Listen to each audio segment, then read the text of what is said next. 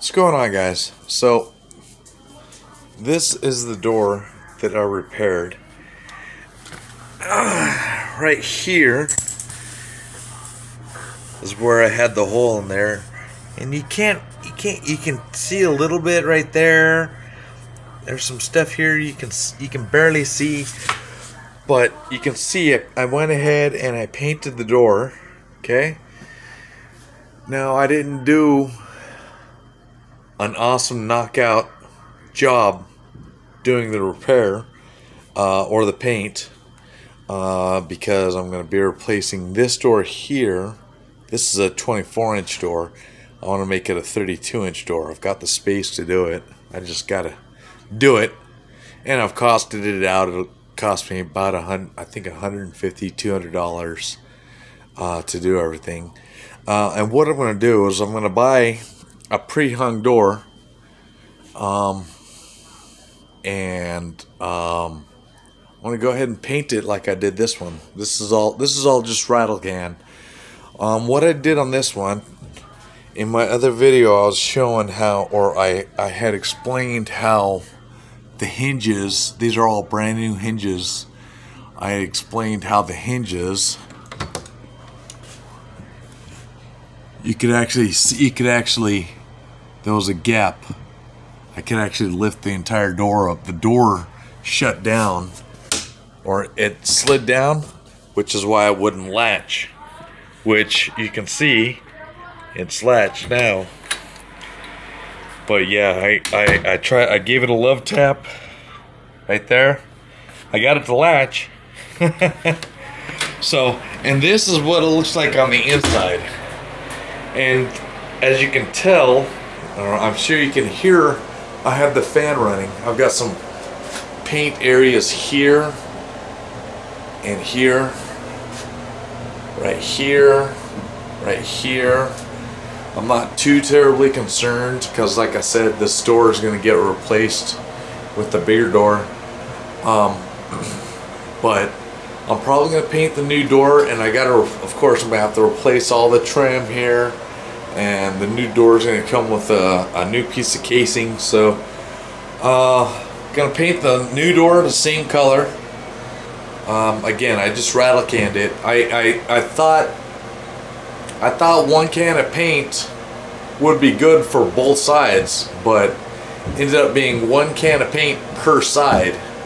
This is the side that I painted most recently, and that's why the fan is going, because it's still emitting, obviously not a toxic level of fumes, but it's still emitting an odor. And I'm going to paint the new door in the same method. But I'm going to remove the door, remove the hinges, paint the door itself same fashion. I'm going to paint the casing a different color, but I'm also going to use rattle can. So yeah, this one here is rattle can and clear coat. We'll see how well that does holding up against dirt. I do have a special needs daughter. She tends to get dirt on everything she touches. I'm surprised I don't see a cloud of dust over her head. So yeah, and hopefully when I do this, hopefully I shouldn't have to do anything with the flooring. I'm gonna rip out all the baseboard, because I'm gonna have to rip this baseboard out and trim it down.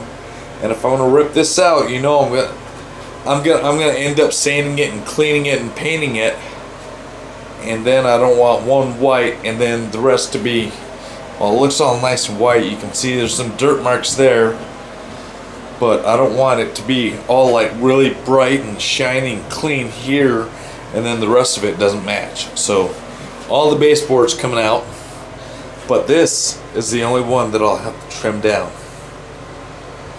because really all I got to do is just, my rough end is, let's say right here.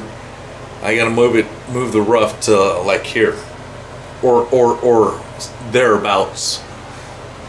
So anyways, but that's the finished door. It really didn't look too bad on the inside. Normally you would, before using spray paint, you want to wipe it down with rubbing alcohol. I didn't. I just wiped it down with the dry cloth. And I just put one coat of paint on each side of the door, and like, I don't know, 3 coats of clear. So this is gonna be a good test to see how well this paint is gonna hold up to the dirt that it will inevitably see. So like I said in the last video that I made on the door, I told you that I might show you what it looks like when it's done. So there it is. That's my completed door. I think I like that color. It's a Glacier Matte Gray. It's darker here than the can the top had shown, but all we got to do is find a nice neutral dark color for the trim, which is gonna work great for, you know, when it gets dirty. Anyways, that's my video. So yeah, if you want to see the next video I have coming out, then go ahead and hit that subscribe button to see my next video. Brianna, say hi. Hello, hi. That's my daughter. If you want to know what my next video is all about, you know, I'm going to be doing brakes on my wife's car, and I got to do an axle on my wife's car. Got to do the brakes on my truck, so who knows what my next video will be. So yeah, but if this inspired you, instead of, you know, painting the door or rolling it, I just rattle canned it. And since I got to replace all the trim here, I'm gonna rattle can all the trim. The only thing that's really gonna suck, if you will, is once I brad nail the door in, then I might have those spots that I might have to touch up, but it'll just be a quick little, and it'll be good to go. So that's this video for now. Yeah, let me know in the comments what you think.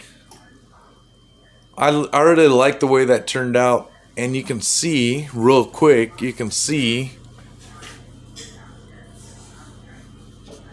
maybe you can't see it in the video, but it's got the grain effect in this door. That's how these doors are manufactured, and you can see, you can't see it in the video, but yeah, you can see there's the grain there. See, there's a spot there. But you can see it's still got the grain effect. So that's what I have. If you like this video, if it gave you some ideas on how to paint your doors, because I know that's probably a subject that not a lot of people like, is painting doors. Anyways, that's my video. Go ahead and hit the thumbs up if I gave you an interesting way of, you know, painting your doors. And like I said, like I always say, if you want to see the next video I got coming out, go ahead and hit that subscribe, and you'll see what the next video is. Until the next one, I will talk to you later. Thank you. Goodbye.